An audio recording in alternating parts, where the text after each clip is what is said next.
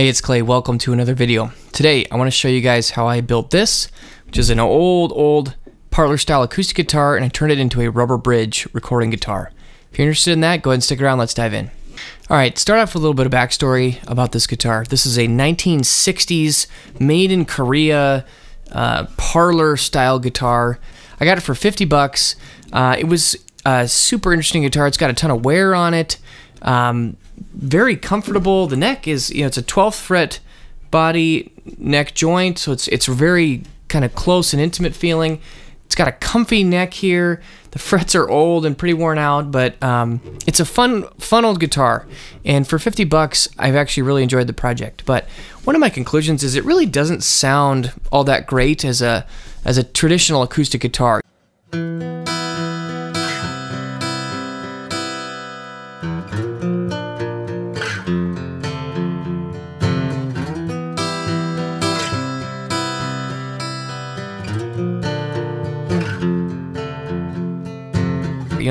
When you think of a traditional acoustic, you want it to be loud and resonant and sparkly and bright, and it really isn't some of those things. It's a little bit dull, it's a little bit chunky, it just doesn't really sound all that excellent.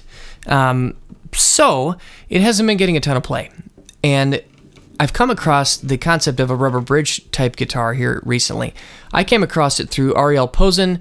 Also I've heard it from Madison Cunningham, and of course like Taylor Swift, Phoebe Bridgers, that kind of thing. And it's a really kind of captivating sound. And one of the things, I've been doing a little more recording recently, and it's fun to have different voices. It's fun to be able to bring out instruments that just inspire a different character out of you. So it's something I wanted to experiment with. So with this guitar, it took a lot of work to get to this point, but I do want to share it with you. So really the game plan that we're going to follow are the following steps. Number one, we need to get a rubber bridge. That's the whole namesake. But you got to cut out a piece of rubber, you got to fit it and fabricate it to accept the strings and hold them at the right angle and depth and everything. And then really number two, in my opinion, a huge piece of it is the pickup. Certainly acoustically on its own, it does a sound, but it's a very muted and quiet acoustic sound. And to me, the magic really is when you mix the acoustic sound in with a pickup and can add some effects, maybe run it through an amplifier, give it some compression, some tubey sponginess, maybe just a tiny little bit of distortion and compression, definitely some like spring reverb or tremolo, just really some of those tasty electric guitar type effects. And so to me, that's really the magic of this instrument. And then lastly, it's just going to need a little bit of setup work. I did need to install a new bone nut with the new spacing, but yeah, that's really all that it's going to require. It's really not that hard. Let's start off with how I put this bridge together. This is a piece of rubber, and I got it off of a jeweler's block, which is a solid chunk of rubber. You can buy it on Amazon for like 20 bucks. I'll leave a link down in the description below. And you start with that. You take the jeweler's block, you cut off a slice of the rubber, and you use some files or an X-Acto knife to kind of make these slots so that it fits just right. And then you go from there. So let's go ahead and dive into the build process and see how we got to this point.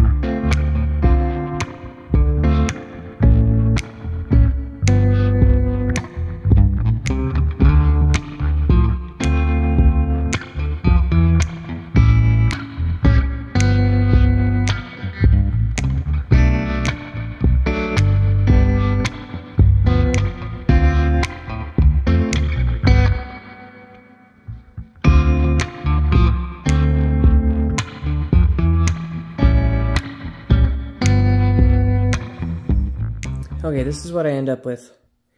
It's relatively thin, which is just about the same depth here. See, I drew a little line here. That was the amount of the nut that was, or the saddle that was sticking up above the bridge. So I want this to be similar. Then I have a little bit of a taper here, which is going to match the taper for intonation. Then as far as the slot depths, first of all, I want them to be a little bit tilted this way, so they're a little bit deeper in the back and then ramp up towards the front. And then the low strings need to have thicker slots because they're going to really want to pull in this way, and you need to resist that. The highest string, you want it to be pretty thin because if the slots are too deep, they're going to choke out the note too much. And I realize we do want some, that's the whole point, the muting action. But if it's too much, especially with these high ones, then they just don't make a note at all. So just going to keep working on it. You want to go slow and steady because once you take off material, you can't put it back on.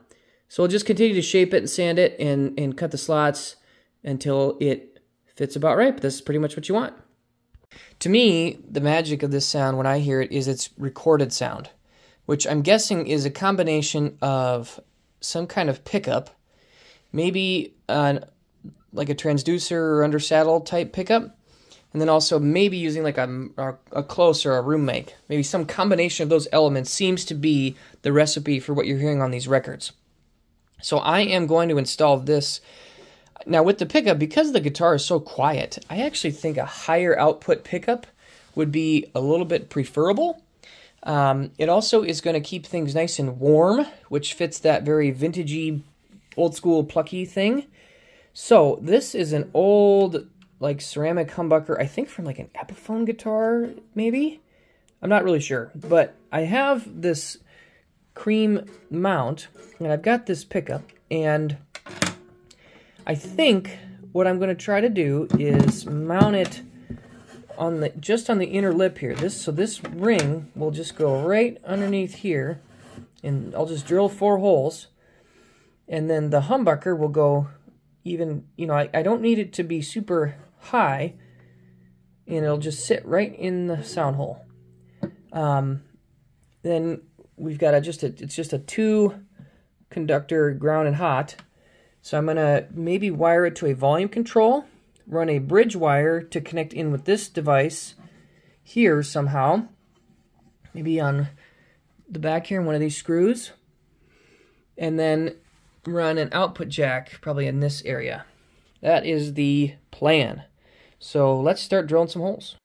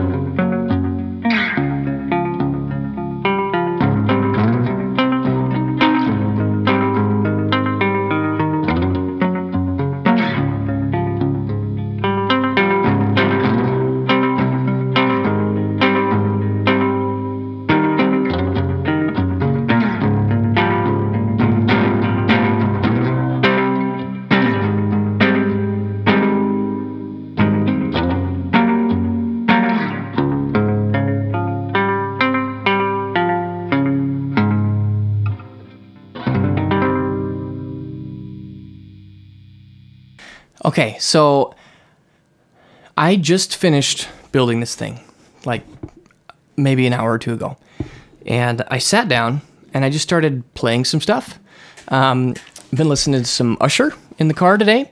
And so I pulled out some chords from the song You Make Me Wanna. And it, when you hear people on the internet make claims like magic or inspiration or instant creativity writes the song for itself, it's kind of like buzzwords, but like this was a wild and surreal experience.